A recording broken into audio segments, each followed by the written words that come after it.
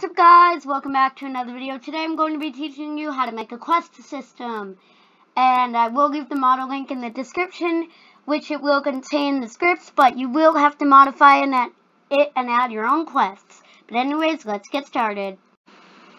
Before this video continues, make sure your game is published, then click Game Settings, then click Security, then make sure Enable Studio Access to API Services is enabled, because this uses Roblox data stores. I would show you me doing it, but it doesn't show up on the recording software. But now you want to search up King's Quest System. Now you want to insert the model, put the, didn't publish correctly. Well, that's fine, we can code it anyways. Now you want to insert the things in the correct area, but for the model, I will update it, so when you insert it into your game, it will have the data store script. You won't have to code it, but I'll be back once I have the data store script. Alright, so I have finished the data store, basically creating the instance, getting their async, and then saving once there's an event, a server event for the remote event, and then saving it once the player leaves the game. Now we can get on to coding the quests. Alright, so now you want to open this, and then open quests, and then open this script. So, this is basically like if there's no quests, but these are not in the game, so you'll want to remove these, which I forgot to do. But once the model, when you get the model and insert it into your game, I promise it will be removed. It will not be in there.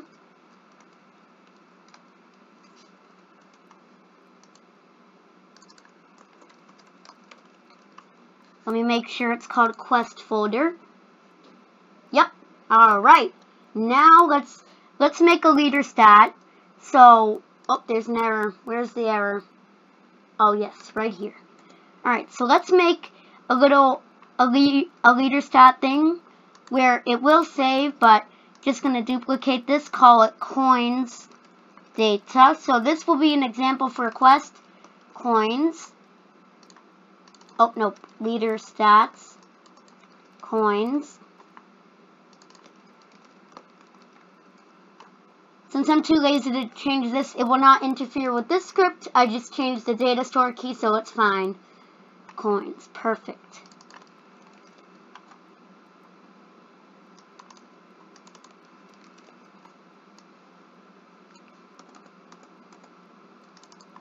We do not need this part, so let's delete this part.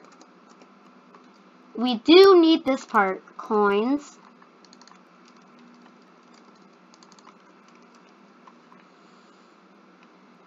Perfect. Alright, now we have our coins leader stats, so now let's do local coins equals player, wait for child, leader stats, wait for child, coins. Now, there are multiple ways to make a quest system, but this way I'm teaching you is the way I learned, that I coded it myself. I basically taught myself how to do this, but this is optional. If you want a list of the quests so you don't have to look through this, you can have it here so you don't put the same quest twice. So now let's get the quests. Alright, so quest is a number value. So we're going to put if quest dot value equals 0 and deb equals false. Deb is like an enabled thing, so basically if it's enabled and someone clicks the button, the open button, it will not update the quests. This is for if they complete a quest, it will not change it and say, it will just stay as you completed a quest, and then the deb will equal false, and then the text will change. So local function update quest, this is creating a function. It's basically like a broadcasting. Once I receive broadcast update quest, then do this code. So quest text equals quest. Collect 5 coins. Reward 2, let's put 10 coins. Now we're going to get to the technical part. If quest.value equals 0 and coins.value equals 5. Nope. greater than 5, because if you are just adding the quests and people have grinded in your game, if you put equals 5, they will not be able to complete the quest. But if you do the greater sign and then equals 5, if they have 5 or more, they will be able to redeem the quest. We're going to put dev to true, and then quest, we're going to change the quest text to you completed a quest. You can put it to whatever you want, but for this tutorial, I will put it, I'm going to stop talking while I'm typing, it's messing up my thought. But for this tutorial, I'm putting it, you completed a quest, but you can put it to whatever you want. Then you want to do quest completed, fire server player. So this will fire the server for the player and save the player's data and not everyone's data. Alright. Now you want to do the reward system. You do not have to do this, but I just do this because it looks cool. Coins.value plus equals 1, coins number plus equals 1, weight 0.01. Now it's going to repeat this until coins number equals 10. Then we're going to set coins number to 0. The reason why you don't want to do till coins equals 10, because if the player has more than 10 coins already, it will keep adding their score, because it will just like not be at 10. But if you do greater than 10, it will not add any coins if their coins are greater than 10. That is because you put greater than 10, so it's going to repeat that until it's greater than 10. Now let's add a little wait time. You can set the wait time to whatever you want, but for this tutorial, I will set it to 2, so that way it's not like you completed a quest and then instantly changes, and then deb will equal false. I keep thinking of debounce. I thought that was a thing. If I say deb out, I mean like deb, because I confused it with debounce. And now you want to do update quest. So it doesn't show the Lua information box that I'm seeing on screen. I'll add an image real quick. So I tried to take a screenshot of it, but whenever I would press Windows and then print screen, it will just close the Lua box. But I don't know if it's to everyone, but it might be, so you'll probably know what I'm talking about. But now let's add it if they do not have enough coins. You would do else if quest.value equals 0 and coins.value less than 5. You don't want to do less than and then the equal sign, because it will like flash the text because of this, and it will just mix it up. Deb equals true, quest text equals you cannot redeem this quest. You must collect 5 minus coins.value, more coins to redeem. If you're wondering why I put 5 minus coins.value, is so it will show them how many more coins they need to collect until they can redeem the quest. Alright, now we should add a wait sign. For this tutorial, I will put wait 3 seconds, but you can do whatever you want. Deb equals false, update quest. Alright, so now in this data store, I just realized I forgot something. When they complete this, when they complete a quest, instead of adding the point to the quest, in my difficulty chart obby, what I did was in the data store, I made it so it would add it. Quest.value plus equals 1. So now I did add a little wait time, so it's not going to save it when it's 0.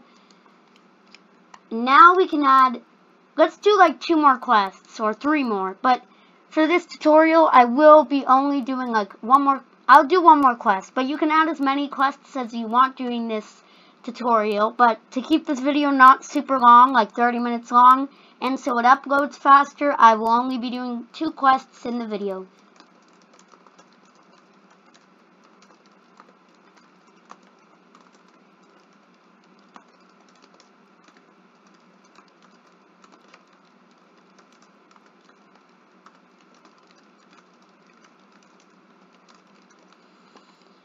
Alright, so now we have that, but for this, I will be adding the quests. So if I do a future video, I won't add the same quest.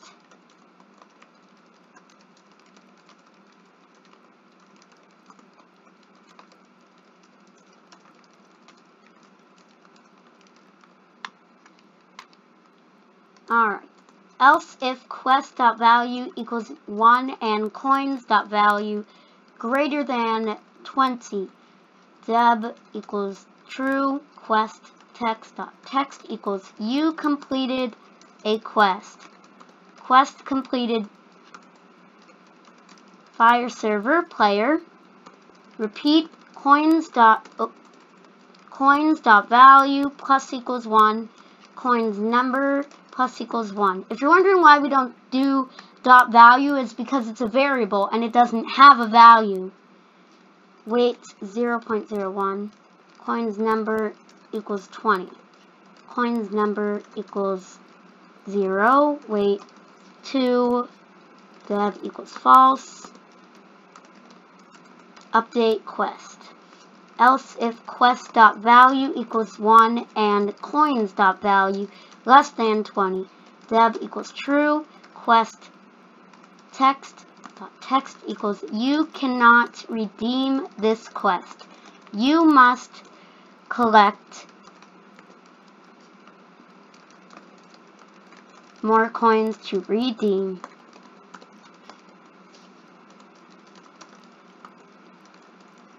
Alright, now let's make it so if they have enough coins, it will, if their quest value is 2, let's make it so it'll say there's no more quests.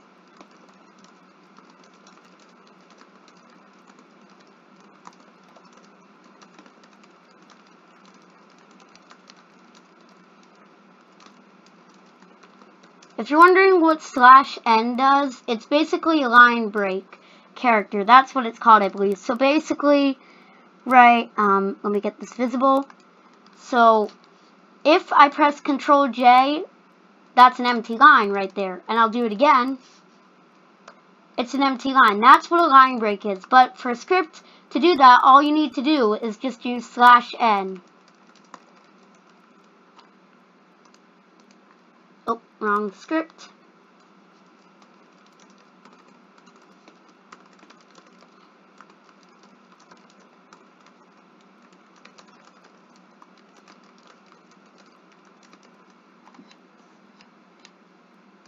Else if quest.value equals 2, then deb equals true, quest text.text equals no quests. So basically this is a variable and it says looks like you've completed all the quests. Wait 3, deb equals false, update quest. Alright, so now we should have a working quest system. Now to show you that this works, I will click play and I will do some quests. Oh, I forgot something. I forgot to add the coin collecting, so now I can't collect coins. I'll be back in a bit once I have it all set. So I tried to take a screenshot of it, but whenever I would press Windows and then print screen, it will just close the Lua box. But I don't know if it's to everyone, but it might be, so you'll probably know what I'm talking about. But now let's add it if they do not have enough coins. You would do else if quest.value equals 0 and coins.value less than 5. You don't want to do less than and then the equal sign because it will like flash the text because of this and it will just mix it up. Deb equals true, quest text.text equals you cannot redeem this quest. You must collect 5 minus coins.value. More coins to redeem. If you're wondering why I put 5 minus coins.value is so it will show them how many more coins they need to collect until they can redeem the quest. Alright, now we should add a wait sign. Let's add, for this tutorial I will put wait 3 seconds, but you can do whatever you want. Deb equals false, update quest. Alright, so now in this data store, I just realized I forgot something. When they complete this, when they complete a quest, instead of adding the point to the quest, in my difficulty chart obby, what I did was in the data store I made it so it would add it quest.value plus equals 1. So now I did add a little wait time, so it's not going to save it when it's 0. Now we can add, let's do like 2 more quests or 3 more, but for this tutorial I will be only doing like 1 more. I'll do 1 more quest, but you can add as many quests as you want during this tutorial. But to keep this video not super long, like 30 minutes long, and so it uploads faster, I will only be doing 2 quests in the video.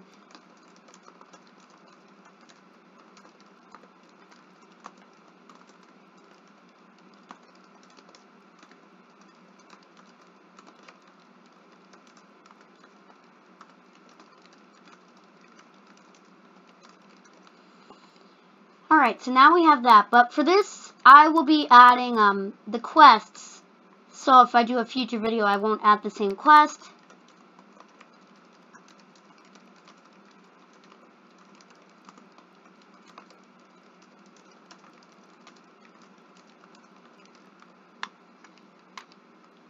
Alright, else if quest.value equals 1 and coins.value greater than 20.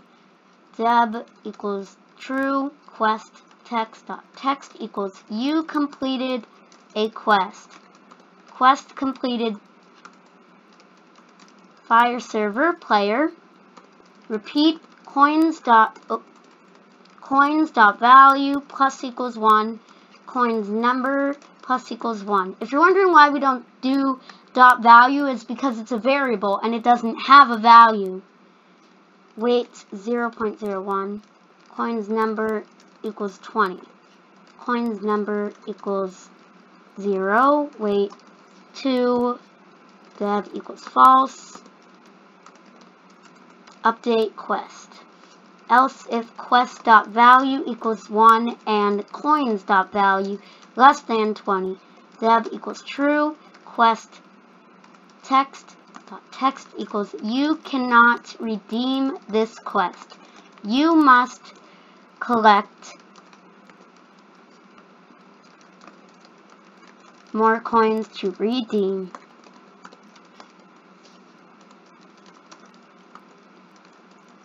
Alright, now let's make it so if they have enough coins, it will, if their quest value is 2, let's make it so it'll say there's no more quests.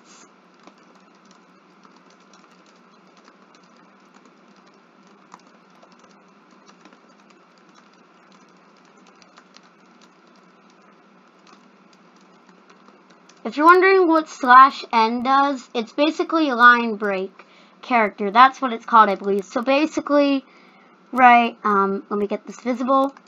So if I press Control J, that's an empty line right there. And I'll do it again. It's an empty line. That's what a line break is. But for a script to do that, all you need to do is just use /n. Oh, wrong script.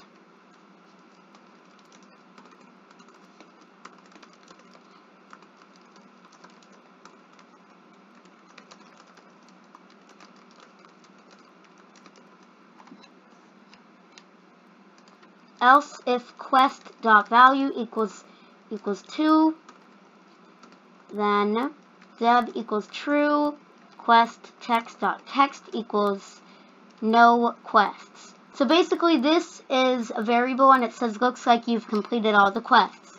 Wait 3, deb equals false, update quest. Alright, so now we should have a working quest system. Now to show you that this works, I will click play and I will do some quests. Oh, I forgot something. I forgot to add the coin collecting, so now I can't collect coins. I'll be back in a bit once I have it all set.